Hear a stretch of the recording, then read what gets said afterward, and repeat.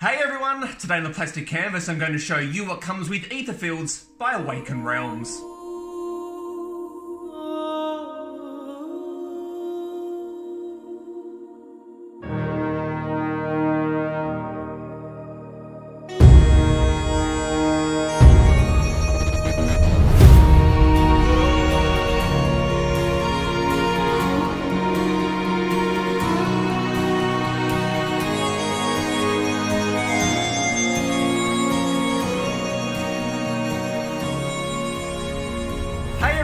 Matty from the Plastic Canvas, and welcome to the first episode in this Etherfields series. Now, later episodes in this series will be dedicated to me painting the minis, but for today we're kicking it off by lifting the lid and having a look at what comes in the box to give you an idea about whether this would be a game that you would be interested in buying or not. Now, we obviously got this through Kickstarter. We ticked a couple of boxes to get some extras. I can't remember exactly what comes in the core box and what the extra things are that we got, so I'm not going to distinguish between them in this video. I'm just going to show you what we've got to give you an idea of how the game looks, the art style, and the overall production quality, especially the minis, to give you an idea about whether this is a game that you'd be interested in or not. So let's head down and start with the box cover, and let's have a look at what comes with Etherfields. Alright, so here's our box cover, and being Awaken Realms, you know that the artwork is going to be amazing, and this does not disappoint at all. This is an awesome looking box cover. It is a pretty well-known box cover by now because it has been designed to look as though, you know, if you put it up against the correct backdrop, that, you know, part of the box is actually carved out. Does it have that effect in person? Well, not really. It does lose that a bit, but that doesn't matter because the artwork is just awesome. So, off to a great start. I love this, but let's lift the lid and have a look at what comes in the box. Alright, so the first thing to have a look at is the game manual or just the rulebook. There is a bit of glare on this, so I'll try and hold it so that I can keep the glare away. You can see lots and lots of contents. I have had a quick little flick through this. One thing that I have noticed that there is quite a bit of text in this to read. There does look to be enough images, I guess, to further explain things with examples and arrows just to show you how, you know, movement and things like that works. So I'm sure it's not going to be an issue, but that is just a thing that I have noticed, that there is quite a bit of text. But full colour, looks really, really good. So that's our rule book. Now this booklet here is called The Secret Scripts, and this looks to be where all of the different entries are that you'll be referred to during the story to find out exactly what's happening. So I'm not going to really look through or show you too much in this, just enough of a flick through just to show you how it actually looks.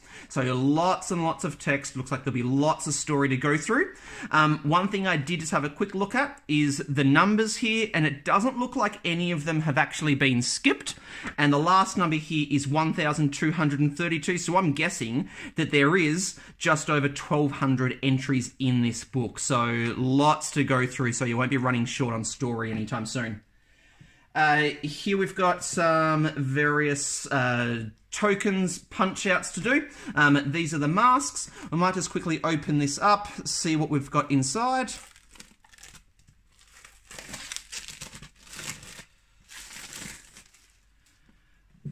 Alright, so, oh, there goes one right there. Really good thickness on these, and they seem to be a really, really good quality. Just like Tainted Grail, Awaken Realms' last sort of major game, really good quality there as well. Artwork, very cool, very thematic. So you'll get a pretty good sense from this about whether this is going to be a game that you'll enjoy playing or not. More masks there. Looks like some player boards. Active progression cards, various tokens, more characters, specialist, tough guy. So lots to punch out there. Again, really, really cool artwork, lots of good colours. More punch outs, all really good thickness, so all really good quality. Then here we've got, these are called Dreamgate tile envelopes. So these are obviously just going to be used throughout the game. I guess things get slotted into there. But again, a little bit of artwork on there, looks pretty cool. This is just a letter that's just a thank you to Kickstarter backers. So yeah, there's not really much in there to be seen. These are just some different card holders to be used throughout the game. A couple of different sizes. There are some square and rectangle cards, so they'll go in certain ones there. But they're just some card holders. Then we've got our board. Now I'll open this up. I don't know if this will fit. We'll see as much of it as we can. Oops, keeps on going. Oh, yep, really, really good size board. So, yep, so you can just see spots for cards. So good outlines there just to show what's going to fit where. You know, quite a grim sort of look to it. But again, all very thematic. Artwork looks really, really cool. And again, board is really, really good quality. So, yeah, that's really cool. Alright, so here we've just got an insert to remove, and straight off we can see tons and tons of different cards. We've got some smaller decks down here, and then we've got some thicker ones across here. All the ones along this side are this sort of rectangular side, and then all of the ones on this side are more square shaped. Now, I'm not going to go through each of these decks, but I have just taken the plastic off this one here, just to save a little bit of time so I can show you just what this one looks like. There's no reason why I picked out this one, it was just one sitting in the middle there. So you can see here on this side, we've got giant rats. Here we've got the new order machine, and then this one here has some sort of location on it. Same as that one, same as that one. So you can see there's a bit of a mix from one card to another. There doesn't necessarily seem to be like a consistent type of image. So I'm not sure exactly how they all work, but the color's amazing, artwork's really, really cool, and just the text layout looks to be similar to how it is in Tainted Grail, and those are pretty easy to follow along, so I think these should be good as well. On the back, there's not a lot of information except for what looks to be some sort of a reference as a guide for how it goes onto the board. But, yep, they look really, really cool.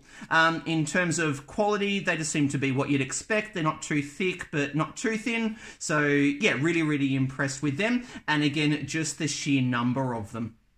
So I'll pop them back into there. If we just have a quick look at these, you can see this one looks to have some sort of an effect. Shining, if you are in a red space, gain 1 blue token. I don't know at the moment what that refers to.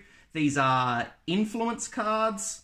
I don't know what these other ones are as well. So those are more influence cards.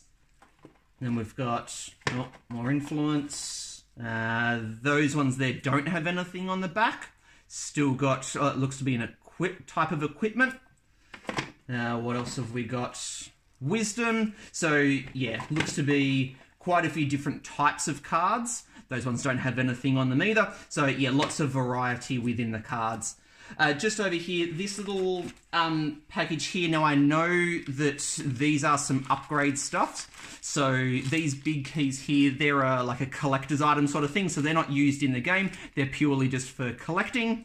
And then these here are an upgrade that we got. These metallic keys replace the cardboard ones that do come in the core game. So yeah, you would get cardboard ones, but we upgraded to the metal ones. And then we've just got lots of different tokens in here. Again, haven't played the game yet, so I don't know what these are actually for. But obviously markers of different descriptions. They're all good plastic, good sort of engraving in them, a bit of detail and texture. We've got some blue gems, some more yellow markers. Then we've got white plastic tokens, black one. Oh, these ones here are little, bags open. These are little standees for cards, I'm guessing, to go in. So maybe they're enemies. Maybe there are enemy cards that stand up and go into there. Not too sure, but yep, that's in there as well. We've got some custom dice. Sort of, you know, they feel good. They're not weighty, but they seem to be good. And then we've got some clear and then some red tokens as well. But again, good size, good quality. So yeah, overall, production's really, really good.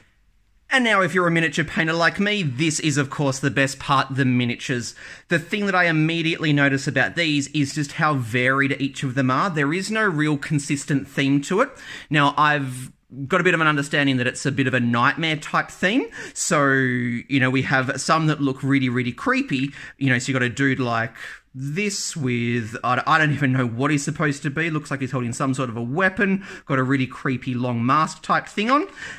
But then you've got a penguin carrying a briefcase with a top hat on. So just a really cool bit of variety in the miniatures. So for painting these, it's going to be awesome because lots of, different colours and techniques and things from one miniature to another. They're a really good size, fantastic detail. They're really solid. And when I painted Tainted Grail, one thing that I really liked about those miniatures was that they weren't over the top detail that they were really complicated and daunting to paint, but there was enough in them that you could do some really cool effects. They were lots and lots of fun to paint. So there's some of them there. And then we've got some more underneath as well. These are a little bit bigger. So if we have a look at one like this, you can see this is a guy on some sort of mechanized robot kind of thing, got these cool angel wings. So these ones are a little bit bigger. And then we have our main one here. Now, I don't know if this comes in the core box or not. This might be an extra one that we got, but this miniature is absolutely insane. This is a really, really good scale. You can see it against my hands there. Amazing detail in this. I'm really, really looking forward to painting this one. But anyway, so there's our miniatures. So hopefully that gives you a good look into what the game sort of feels like, what the type of theme is, and the overall production quality, both in the artwork quality of the cards and the miniatures as well. So you've got a good idea about whether this is a game that will be of interest to you or not. So that'll do it for our unboxing. Future videos in this series are going to be me painting these miniatures, so stick around, subscribe if you haven't yet, if you want to see how I paint these up. But until next time, this is Matt from the Plastic Canvas signing out. Happy gaming and happy painting, everyone. Cheers.